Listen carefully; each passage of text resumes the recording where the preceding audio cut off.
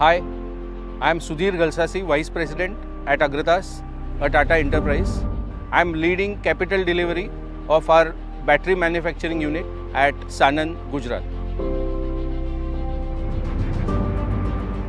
This is a multi-billion-dollar greenfield investment that has recently commenced. We have laid the foundation and the construction is now in full swing on a sprawling 320-acre site. Sustainability has been the core of this project from the outset. The design incorporates energy-efficient infrastructure and the adoption of green technologies, making sustainability a hallmark of the facility. These thoughtful measures in the design and construction phases are all geared towards producing batteries that will advance the energy transition.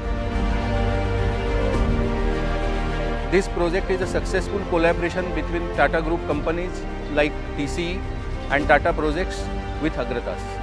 I am proud to be part of a team in contributing to the ambitious vision.